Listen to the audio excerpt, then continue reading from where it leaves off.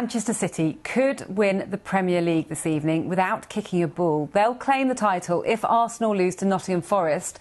They're playing right now at the City ground, and as it stands, Arsenal are 1-0 down, which means Nottingham Forest secure their Premier League status as it stands, and Manchester City would win the league. Now, let's talk to our guest, Myles, who's the host of the Football Diary podcast. Now, I'm trying to focus on you, Myles, and not on the football, which I do have on the screen in front of me. What are we seeing here now? Is this Manchester City storming the second half of the season just unstoppable, or is it Arsenal bottling it? It's got to be a combination of both, really. It's a shame to use the phrase bottling it for Arsenal in what's been a really successful season for them all in all. And they'll definitely look back and be proud on the efforts. The development the squad has made is fantastic. And Mikel Arteta's got to be happy with the progress that his side have made. But when you're coming up against a team like Man City with endless riches and new resources like Erling Haaland in their side, it's really difficult to compete at that sort of level. Yes, and we've seen them in the Champions League as well with their win over Real Madrid midweek. They are almost impossible to beat. Was it going to be an impossible task for Arsenal to try to stay level with them? I think so, when you consider the squad depth that Arsenal have. Although they started the season so strongly, it felt like momentum carried them through quite a lot. And then as soon as injuries started happening for their squad, particularly in defence, when you think of Saliba's injury, that's really rocked them and their efforts. But you can't compete with a squad like Man City's, particularly with Guardiola leading it as well.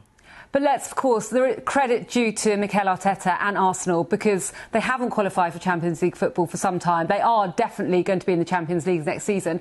Should they look at it as a successful season overall? Yeah, absolutely. I think along with that, integrating some new signings into the side like Jesus and Zinchenko has been really key for them. The additions they made in January have really bolstered that squad.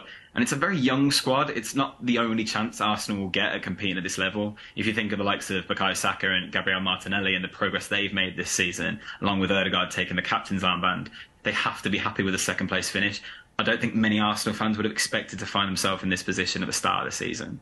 There are, frustratingly, another 4 minutes of injury time still to go in that match, with Forest leading 1-0.